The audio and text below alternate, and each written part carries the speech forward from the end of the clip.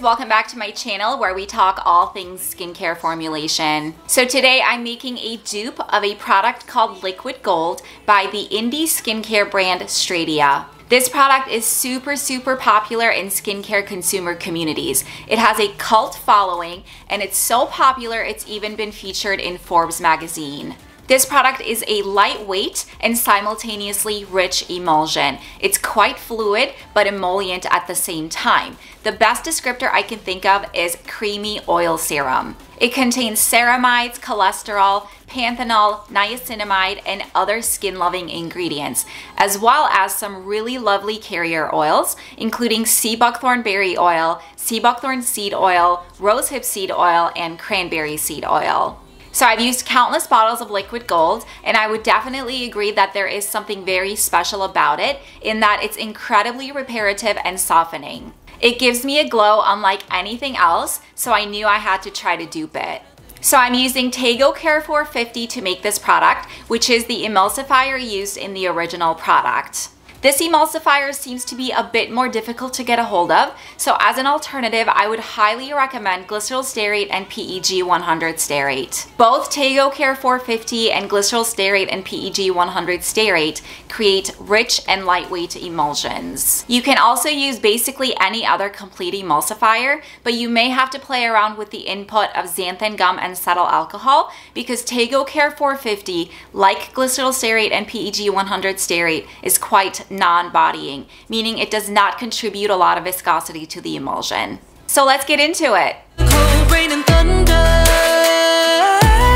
frozen in my bones. I'll never get tired of the enemy. So starting with our water phase, this beaker contains 62.6 grams of distilled water, and to that I am adding 4 grams of Propanediol.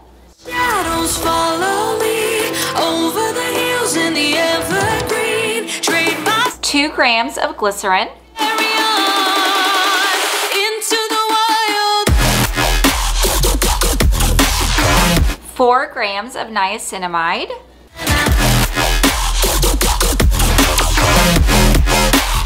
Into the wild. 2 grams of panthenol, To the wild. and lastly 0.1 grams of citric acid, that is our pH adjuster, and 0.1 grams of Tetrasodium EDTA, that is our chelator.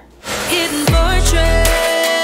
And that is our water phase. There's no going back, hearing voices. Moving on to our oil phase, to my beaker I am adding 3 grams of TEGO Care 450. Front of me, sharp knife, headstrong, no time to think.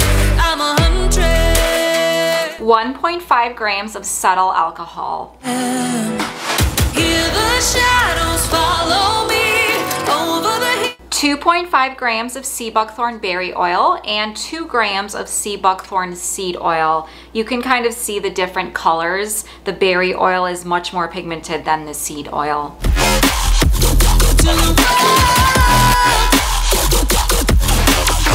3 grams of rosehip seed oil.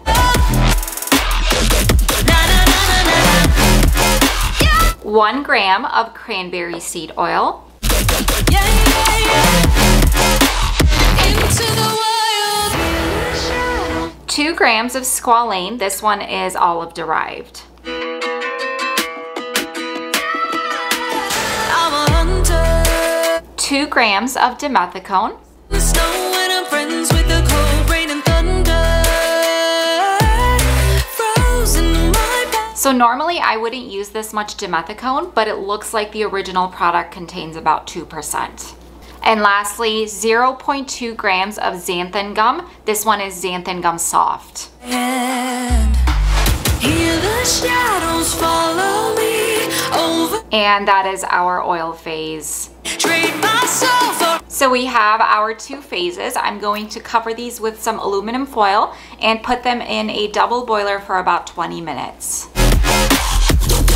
So it's been about 20 minutes. As you can see, all of our solid ingredients have melted and all of our powders have dissolved in the water phase. So now it is time to combine our phases and blend. To the wild.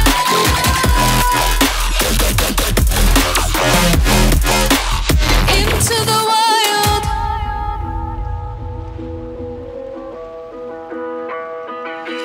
Hidden fortress, I'm the attack and there's no going back, hearing voices. So I blended this for about 2 minutes with the immersion blender, and I let it sit and let the temperature come down. And now it is time to add our cool down ingredients. So in this bowl, I've weighed out 0.5 grams of liquid Dermal Plus, that's our preservative, 0.5 grams of vitamin E, and 2 grams of green tea extract. In addition, I'm using 5 grams of Ceramide Complex. Carry on into the wild.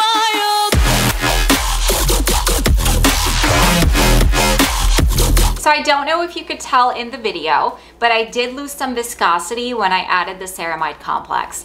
That's just how the Ceramide Complex works. It always results in a loss of viscosity. But that's actually okay because I accounted for that in the formula. Yeah, yeah, yeah. So for packaging, I am using this 1.7 ounce airless pump bottle. Wild.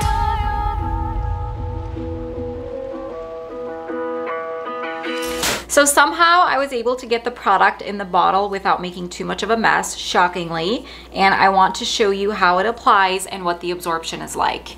Calling out my name. Got them packed. So it has a lot of slip and glide.